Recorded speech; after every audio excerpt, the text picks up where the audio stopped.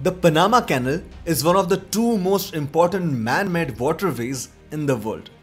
Huge ships use it as a shortcut to travel from Atlantic Ocean to Pacific Ocean and back.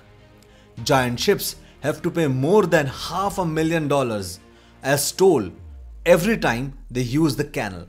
Despite these, tens of thousands of ships cross the Panama Canal every year, which brings the daily average traffic to around 40 ships. Given that there are many other alternative routes, why do many ships still prefer this very expensive path? In this video, we will not only answer this question, but will also explore the engineering marvel that the Panama Canal is. Over 80% of the cargo transport around the globe happens via sea. This is simply because sea freight is most cost efficient. Though air freight ensures speedy delivery, it is also extremely costly. When it comes to cost and speed, road and rail shipping lies somewhere between these two. But sea freight is always preferred when bulk goods need to be transported over long distances in large scale. Given that the global economy is hugely dependent on cargo shipping, it is safe to say that sea freight is essential to world trade. Oil, electronics and most other products that we cannot live without reach us via water. Only the shortest route can ensure that the goods reach the market on time and at lowest cost. This is what makes shortcuts such as Panama Canal extremely important. It is the shortest route to cross into the Pacific Ocean from the Atlantic Ocean and vice versa. Before this, ships had no other way than to traverse the lengthy way around the South Americas to do so. For example, transporting goods from Europe to west coast of America required the ships to travel thousands of extra kilometers to reach their destination. Though there were several proposals to build a shortcut connecting the two oceans, it was French diplomat Ferdinand de Lesseps who took the initiative. He had just successfully constructed the Suez Canal and envisioned a similar sea level canal can be built in Panama. This required cutting through the mountains that were covered in dense forests and was by no means an easy feat. As the project reached nowhere, even after 14 years of struggle, it was abandoned. Over 21,000 workers were killed in the diseases and landslides by then. During this period, the USA had started cementing their status as a growing economic power in the world. They realized that by streamlining sea transport between their east and west coasts, they can catalyze their growth. Realizing its huge potential, the USA decided to take over the Panama Canal project that the French had given up on. However, America wanted this strategic route to remain under control. So, they staged a military intervention and held Panama to break away from Colombia and become an independent nation. America resumed the canal construction in 1904 and soon realized that it would be impossible to construct a sea-level waterway in Panama. Instead, they came up with a very clever design to build a dam across a river flowing nearby and raise the water level to create an artificial lake. This water body was 25 meters above the sea level, and hence intricate locks were created to raise the ships from the sea level to this height. A ship that enters from Atlantic Ocean to the canals enters the artificial lake via 3 lock chambers, travel through the lake, and this is then descended to sea level via 2 other lock chambers. But this also means that the sizes of the ships too had to be limited to fit the dimensions of the lock chambers. The lock chambers in Panama Canal are 320 meter long, 33.5 meter wide and 12 meter deep. Only those ships that fit within these measurements can pass through the canal. These measurements are called Panamax, and the ships that are meant to pass through the canal are constructed keeping this in mind. For instance, all American warships have to mandatorily stick to the Panamax measurements even today.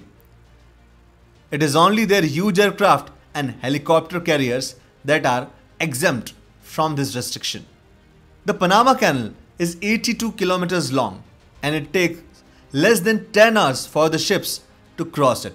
If not through the canal, the ships would on average take at least extra 15 days. This would mean huge cost for the shipping company when you take into account the fuel cost and charter fee for the ship, which also includes the wages for the crew.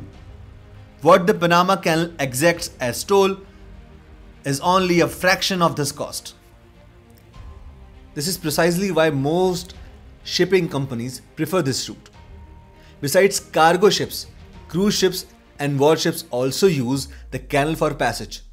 The toll is computed based on parameters such as the type and the dimensions of the vessel and how much it weighs.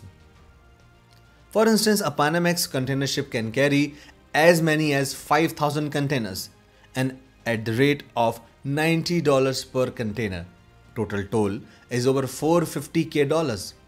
A cruise ship will be charged on the basis of the number of travelers on the board. Given that the standard rate is $150 per person, a cruise ship carrying 4,500 people will have to pay close to $675,000 in toll. Only container ships with capacity up to 5,000 containers can cross the old Panamax locks of the canal. With the aim of further reducing the freight costs, bigger ships were built. So Panama responded by building bigger lock chambers. These neo-Panamax locks can hold ships with capacity up to 14,000 containers. However, even larger ships and tankers are built today. It is impossible even for neo-Panamax to contain these super ships and tankers. Such carriers have no option than to look for alternatives. For example, a ship that leaves China to New York does not necessarily have to go via Panama Canal. It can pass across the Suez Canal, though it means traveling a slightly longer distance. Another alternative would be travel via sea to the west coast of USA and then rely on rail or road transport of move goods to the eastern coast.